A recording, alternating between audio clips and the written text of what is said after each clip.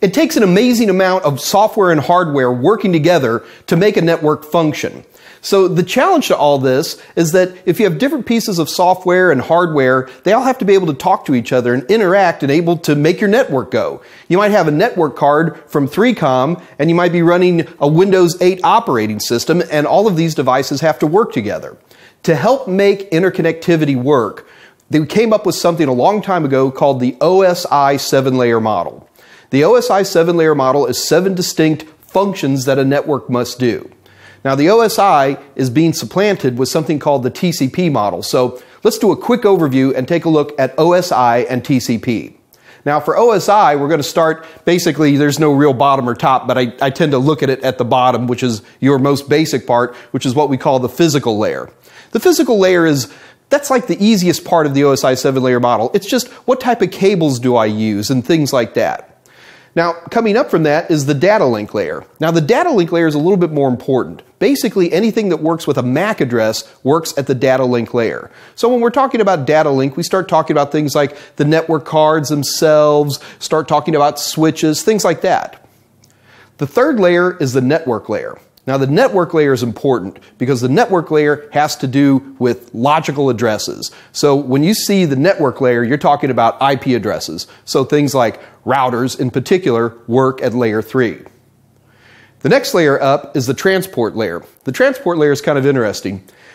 Data is big, and the actual chunks of data that go through a network are relatively small. So there has to be an assembly-disassembly area for data as it gets broken down into individual packets, and that's what the transport layer is all about. The transport layer not only disassembles packets, but makes sure the packets get to the other system in good order.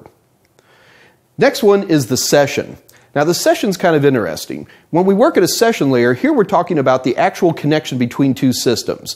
Are we making a TCP connection between a web server and a web client? Are we just sending email? Are we sharing a folder between two computers on a local network? And it's the session layer that defines what's taking place in terms of how that connectivity really works. Next is the presentation layer. The presentation layer is old and weird, but since it is on the OSI, we need to at least make a quick mention of it. Just because a big chunk of data comes into your computer, does that necessarily mean that this data is in a form that your computer can read it? Now, let's use a Microsoft Office as an example. If I open up my Microsoft Office, I can open up almost any kind of document you can dream of, and Office has the smarts built into it to automatically read it. But that wasn't always the case. So the presentation layer used to be used to convert data into a format that your applications can read. Up here at the top is applications. Applications is important because it's the applications themselves, and it's not really the applications. You have to be careful here. What we're talking about is the smarts in the applications that make them network aware.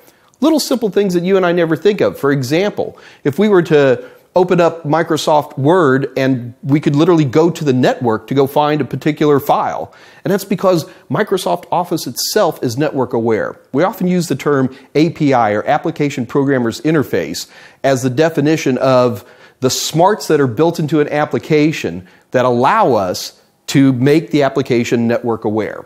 So this is the OSI.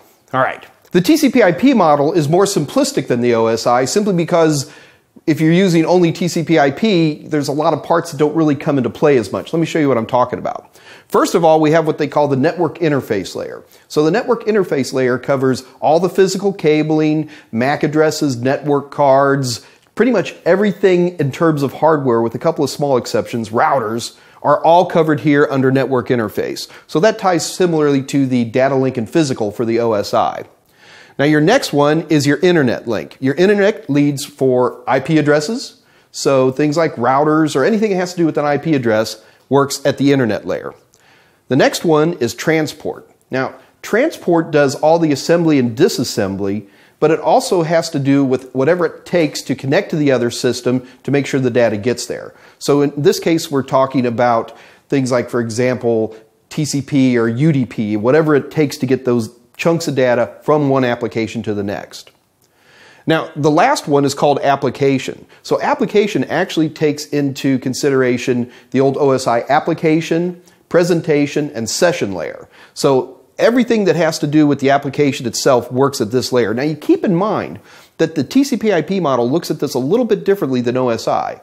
TCP model looks at applications as applications. For example, email or FTP or Telnet, all of these very distinct things that each have their unique port numbers all play into this one particular area. So if it were up to me, and it's not, but to me, I would change this a little bit. First of all, I would go ahead and take the transport layer and put the old OSI session layer into that as well as the transport layer, but that's really not the way we look at it for the exam, so let me put that back. And that's pretty much your TCP/IP model. Now, what I want to do is let's take a look at both of these guys. First, we have the OSI model, older, more detailed, and then we have the TCP/IP model, more modern, not as much detail, but not as complicated. Make sure for the Network Plus exam that you know both of these models. Now, don't worry about it. We've got a lot more to talk about. We've got lots of episodes that are going to break down all the different layers in these models in a lot more detail. But for right now, the important thing you need to appreciate is that each one of these layers has a distinct function. Each one of these layers has a name, but not only that, it's also got a number. So let's use OSI as an example. If I'm talking about OSI and I'm looking at the network layer, now understand it's network layer, but there's also numbers associated with it. They go from 1 up to 7. So if I'm talking about OSI and I say layer 3, you need to know that I'm talking about the network level. That's also very true with TCP/IP. So whenever we're talking about the TCP/IP model, there are numbers associated with it. Make sure for the Network Plus, you know each name of each layer as well as the number associated with it.